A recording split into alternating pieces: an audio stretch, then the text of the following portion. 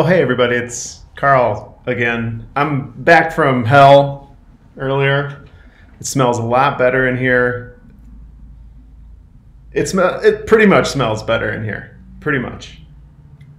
Today I wanted to talk to you about tolerance. Pretty exciting, huh? It's maybe particularly important during this time because we're having to deal with lots of people that have lots of signs on their front lawn, half of which we might not agree with. And sometimes I find myself praying to Jesus as I drive down the street. Jesus, just help me get through November 3rd so that the signs will go away and I can start pretending that most people agree with what I believe. But we know that's just not true. That we are called to live in a world with folks that have strange, weird, crazy ideas. And that we're called to behave in certain ways when we disagree with each other. And I would say, not just to make some space so that we kind of don't bug each other, but rather, I think we're called to move from a place of tolerating and starting to welcome others and learning to live together and inevitably moving towards a sense of kind of shalom. So let's talk a little bit about what that might be. I want to introduce you to a relative of mine, and we're going to call him Uncle Rupert. I have a picture of him. It's right here, and I just want to here's my picture. Here's Uncle Rupert, kind of a stately guy. You can see. How you doing, Uncle Rupert? Oh, okay. Okay, we're not going to do that. Uncle Rupert grew up in a different time. And by the time he was a little older, he was known in our family as having lots of conspiracy theories about who was running the world and communists and all sorts of stuff. And Uncle Rupert also discovered things like email, which he started to love, and would share some of his theories with you. Mostly because Uncle Rupert lived far away from where our family lived. We didn't have too much time to engage with Uncle Rupert. But it didn't stop us from talking about him, and not in the most flattering ways. Mostly it was, can you believe what Uncle Rupert just said on the phone or in his latest email? It makes me wonder, whenever we're presented with somebody who disagrees with us, where do we start? How does God call us to start in terms of that basic, just making a little room in our lives for someone whose ideas or behaviors just grind our gears, you know? Well, from the very beginning of the earliest biblical record and the earliest biblical narrative, we are constantly reminded that God is calling us to make space for others, for strangers, because we count ourselves in this world as strangers. So in Deuteronomy 10, we read that you shall also love the stranger, for you were strangers in the land of Egypt. It's like the Bible right from the beginning of the story starts to say, you should anticipate living among weird people. Otherwise, if we don't expect to be living around weird people that believe different things than we do, then we might trick ourselves into thinking that we can create a bubble and we can live our whole lives around others who just believe exactly like we do. Instead, right from Deuteronomy and Leviticus and all these great early parts of our Bible that we use, we are called to interact intentionally with strange weirdos and to welcome them just as we have been welcomed when we've been the strange weirdos. So that's great. It's a great place to start. We say, okay, God, we'll welcome the stranger. But what do we do when that stranger really believes weird things and wants to talk about them all the time? The Bible also is clear that we should be prepared to have some conversations with folks, and we should be ready to be able to talk about where we come from on any given topic. In 2 Timothy 4, we read this: preach the word, be ready in season and out of season, reprove, rebuke, and exhort. And here's, I think, the key phrase at the end of this passage: reprove, rebuke, and exhort with complete patience and teaching. I think too often we think that in those moments of, I'm going to tolerate you, but I'm really going to win this argument, we veer off into something that's not exactly welcoming, that's not exactly seeing ourselves in the other. And rather, we just kind of want to win the game.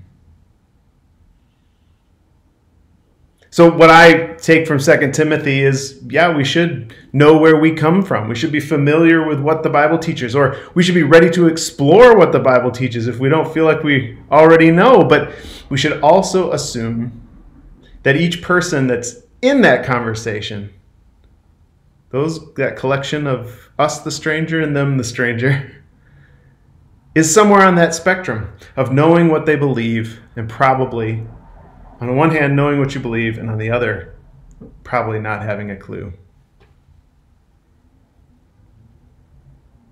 Later in Matthew, there's a whole system for handling disagreements for folks that are in the church. And I just think this is kind of fascinating that it's right there, right in the middle of the gospel in Matthew 18. And too often we think we're off on our own. We have to make this all up again. But Jesus actually taught us. It's in this passage where it says, you need to be like little children to follow me, and a couple other parables, and then there's these instructions. And in that kind of extended passage, we see this kind of platform for how to have disagreements. The first thing is to look at yourself. What part did you play in this disagreement or in your relationship with another person as you've been trying to navigate tolerating them in your life? What part did you play? Is there something that you did, or is this just an opinion or a feeling that you have, and maybe you can just let it go? Great! We've solved the problem. That person isn't as strange anymore because we just are able to pray about it and let it go. Now, if you can't, and you feel like there's more to work out, then the Bible helps us along that path. It says the second thing that we should do is talk to that person one-on-one. And we should just always remember that Facebook comments and even texts that you might send to another person's mobile phone don't count. Emails don't count. All of those things can too easily become kind of part of this ballooning public kind of thing. A quick copy and paste means that conversation is no longer between you and that person. The Bible calls us to be face-to-face, heart-to-heart, when we have these conversations. If those really don't go well, we have this kind of next step, and it says, the Bible tells us that we should bring friends. And it's not really like, I'm going to bring my friends so that they can debate your friends, and then my team can win against your team in this disagreement. It's not really like that.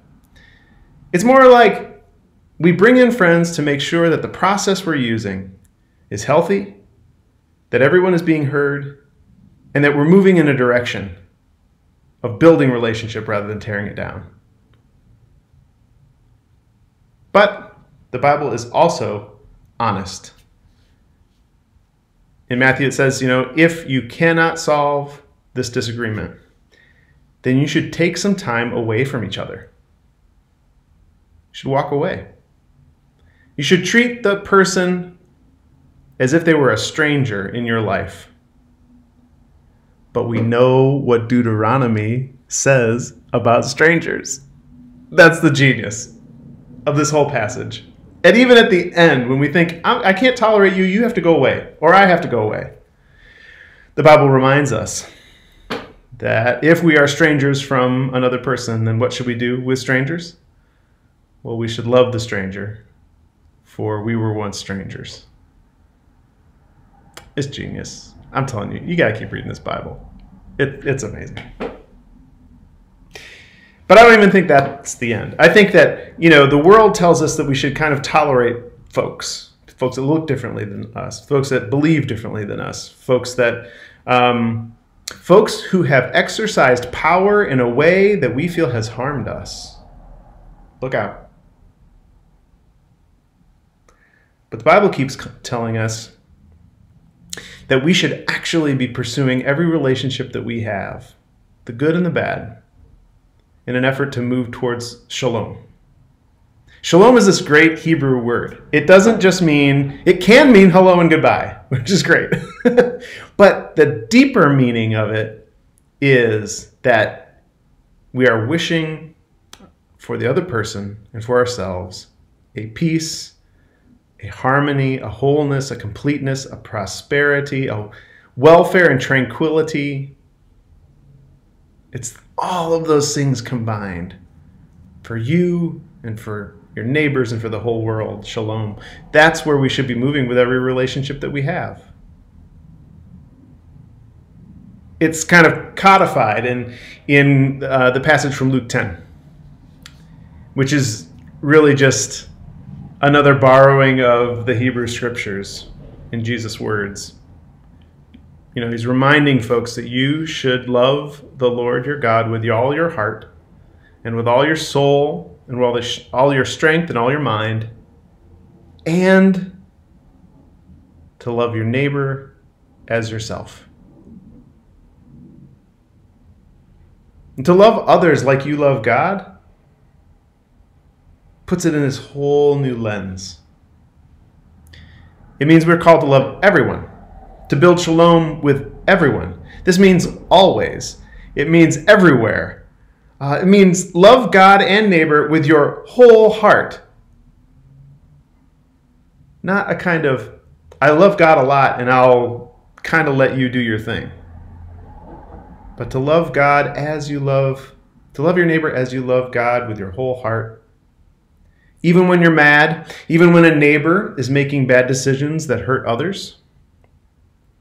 Even when you've made bad decisions that have hurt yourself or have hurt others. And if while trying to build shalom with someone you need space for safety, you should take it. But in the end, we are kind of sent out into the world to pursue shalom, even with our enemies. And in that pursuit, we start to see a sense of what the kingdom of God really looks like. So, let me bring back into the scene my Uncle Rupert. When I was traveling around in the summer times, just after graduating from high school, I was doing some service projects and things down south, and happened to be on the road that went right by where Uncle Rupert was living. And I was able to call him up.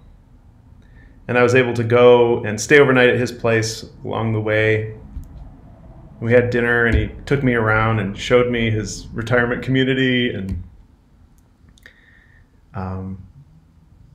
we had conversations, and I heard about the history and his kids and building the house that he had there with his wife who had passed. And it was in that moment of spending some time, and not too long before Uncle Rupert passed away, that I got a sense of what shalom might look like, even for folks who believe very differently, behave very differently, look very differently than me, come from very different places than I do. a little taste of what it might be like if we can love others as God loves us and as we love God. So, thanks, Uncle Rupert. So tolerate people, yes. Take a deep breath when you see them putting signs on their front lawn that you don't agree with.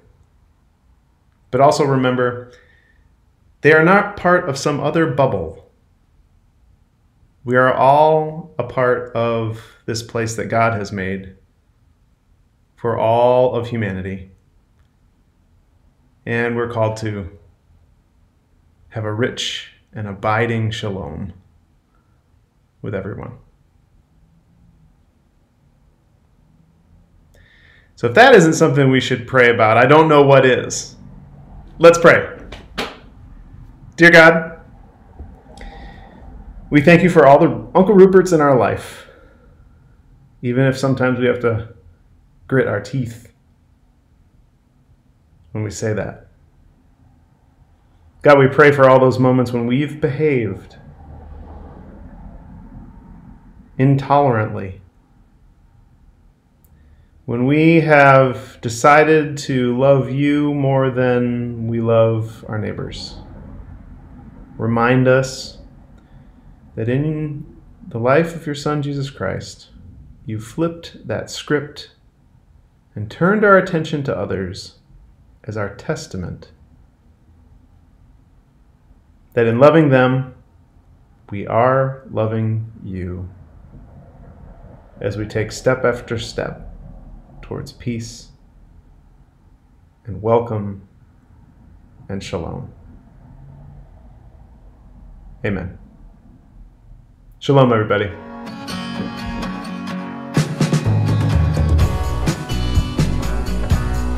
Hey everyone, welcome to Small Groups. Just a few announcements for you today. First one is we are still collecting canned food. So you can continue to bring that in, and the small group with the most canned food will get a prize. Second announcement is we are looking for donations for the Brightmore meals for Thanksgiving and Christmas. We're also looking for volunteers, so if you don't have that monetary donation, you can volunteer your time as well. Our third announcement is that we are trying to fill our Instagram page with gratitude. So we just launched a campaign called A Month Full of Gratitude, and we're looking for volunteers to record themselves saying what they're thankful for. If you are interested in any of these opportunities, you can check out more information on our newsletter, and if you have any questions, let us know.